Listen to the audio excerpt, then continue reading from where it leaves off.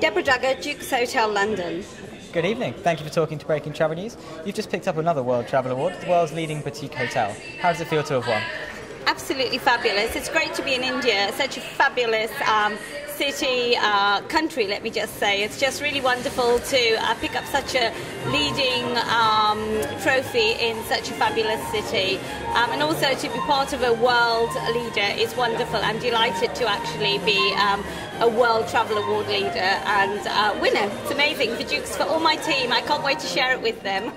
Dukes has got a long association with the World Travel Awards now. How do you think they're viewed in the tourism industry? Well, Dukes has come a long way in the last 3 years. We're now a 5-star AA Deluxe hotel, where actually I've got a fabulous chef, Nigel Mendham, who got his 3 rosettes there. We've picked up some fabulous World Travel Awards, which I'm absolutely delighted about.